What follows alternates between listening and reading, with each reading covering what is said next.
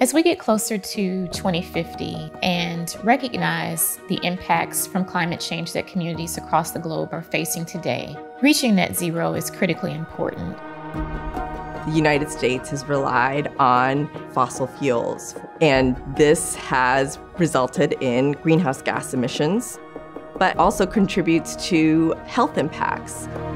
And of course, our most vulnerable communities, communities of color, lower wealth white communities, and indigenous populations are the ones who are hit first and worst. We need to move in a very smart and thoughtful way, and especially for some of these communities that are going to see significant changes in their local economy as a result of these transitions. If we're talking about net zero, we need to ensure that we're talking about approaching it in a way that is equitable and just. Then there cannot be winners and losers in this equation.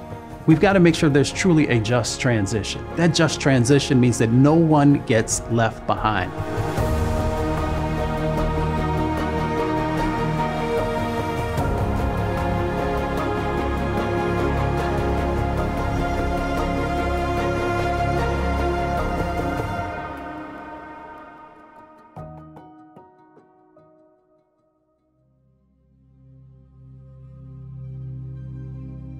This call for net zero is really important, but it has to be such that everybody is a part of this solution.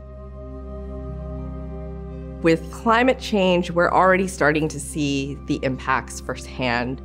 Extreme weather events, higher temperatures, flooding, coastal erosion, sea level rise.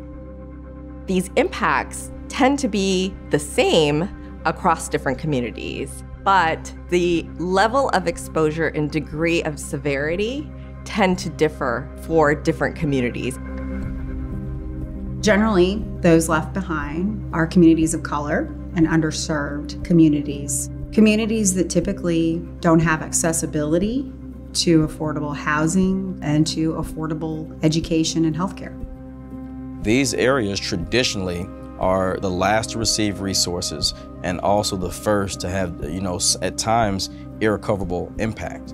We're talking about communities that have an older housing stock, who are living in spaces that are energy inefficient. And when you bring climate change, into it, we've got to look at what the root causes of climate change are.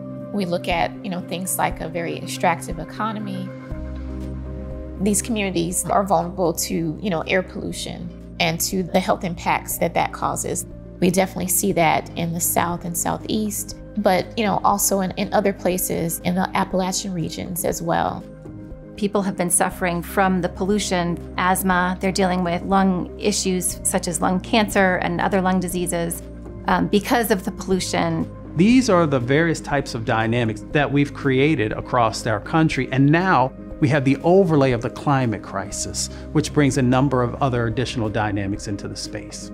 You can stick your hand in a hat and you can pull out any array of issues, from flooding, for example, not having water infrastructure in place that leads to issues such as sewage contamination. There are certain areas that have been so overwhelmed by heat that they are not able to grow food.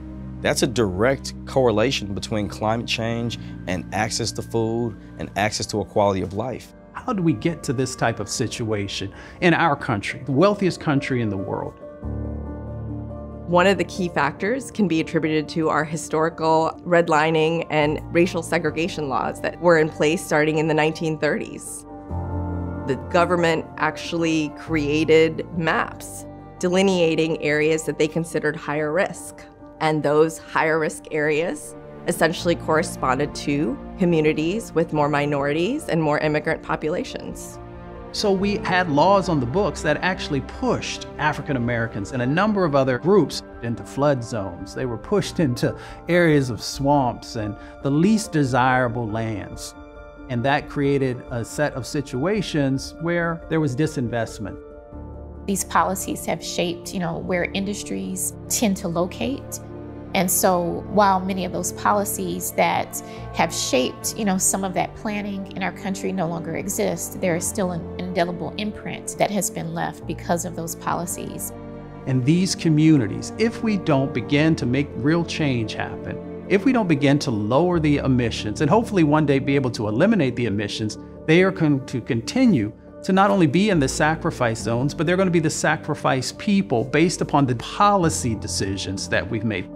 So it makes sense for us to address the climate crisis, because when we make these investments now, we are strengthening these communities that have often been sacrificed. We're in a time where we're asking ourselves critical questions. What do we want the future to look like? What do we want energy to look like? What do we want prosperity to look like? So we're really right now concentrating on switching from coal-fired generation for our electricity to natural gas, solar, and wind mostly. As we go forward with the energy transition, we have to make sure that we are not leaving behind the workers who have powered our system for decades. Many of the coal towns where coal is mined are in rural areas. Some are also in urban areas, but many are in rural areas, especially the coal mining towns. And some of them are built around coal. They will have to diversify their economies. There's really not a job in some of those communities to go to, so they will have to plan for a different future. So we have to figure out a way really quickly to make this economically make sense for the communities that need it most. We also have to make sure that we consider our aging populations that are not retiring yet. We've got to bring everybody to the table. And I think the challenge is showing people where they fit in this conversation so they don't feel left behind. We need to make sure that we are targeting opportunities towards these communities to make sure, again, that they are brought in as part of the solution. This can include, not just helping them become resilient to the current impacts that they're facing and we are all facing, but also making sure that we're providing adequate job training opportunities for this new economy, certification, and other programs that will help them have a leg up as these economies and industries continue to grow. So if we start to begin to do those basic sets of actions, then it gives people a stronger foundation underneath of them, helps them to understand the various sets of opportunities that we have in front of us. And then for some opportunities, especially on the entrepreneurial side, we can make sure that there's some seed money that's there for folks to be able to get those businesses up off the ground that they might be considering starting or expanding. It's about education, it's about access to capital, it's about access to resources. Underserved populations don't have access to discretionary income. They can barely, afford their paycheck to paycheck. There's a lot of investments being made to electrify our grid, to move to more electric vehicles and electric bikes. And we need to make sure that those are accessible to all of us, not just the high-income communities that are able to afford solar panels on their roof. Before we, can even talk about solar, for some households, especially for people who live in older housing stock, especially, that housing stock that might be found in many communities of color and lower income communities, we have to look at, ways to make that housing stock more energy efficient to begin with. So, programs like programs that focus on things like weatherization. There's so many things to think about like that, and I think we need to start by listening. We can't just put up a sign and say, let us know what you think about this new energy plan. We have to go into these communities and spend time there. And we have to establish trust. It takes a long time, it's hard, but it's really important. We cannot assume going into a community we know what they want. We have to go into conversations listening to understand and not just to respond, right? Because too often when you go in to respond, you're talking over the people that live every day in the areas that we get to leave and go back to the comfort of our homes and our offices. People move at the speed of trust, and the speed of trust is slow because they don't know if you're really coming in to do what you say you're going to do, or is this going to be another situation where you're extracting and not putting back. So we're all walking in with a little bit of distrust and a lot of angst, and I believe we need to plan for that, and that means time. We just have to do that kind of work. And so we need to be in those communities a lot earlier. And I think be a little bit honest about the fact that we haven't been in them before. When Energy 1.0 was built, these were entrepreneurs. They were mavericks, but they were men. Where were the women 100 years ago? Well, they were in the home. And people of color didn't have the right to vote, and they didn't have access to credit. Women didn't have access to resources. So when we built Energy 1.0, we were not in a place where society was ready to bring everybody to the table.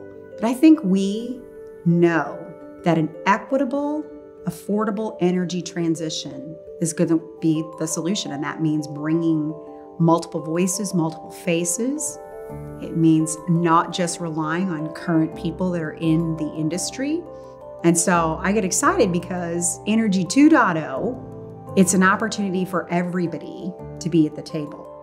We've got to seek out new ideas, but that means we've got to engage. That means we have to talk about it. That means we have to have tough conversations about what it's really going to take to bring the transition forward. And if we're not intentional about making sure that every community is brought along, we could potentially get close to net zero, but still have things out of balance in terms of certain communities bearing this disproportionate burden. And that cannot happen.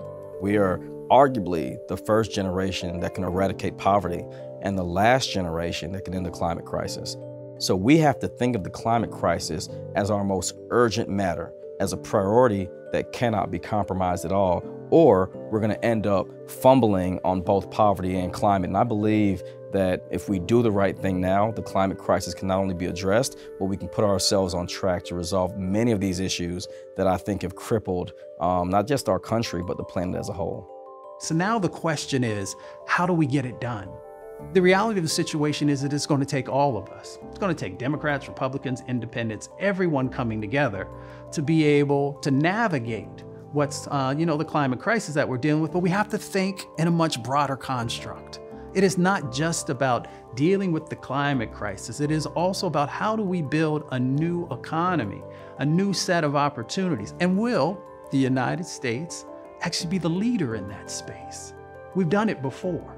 If you go back and look through the Industrial Revolution, we were a leader in so many different sets of opportunities. We once again have that chance.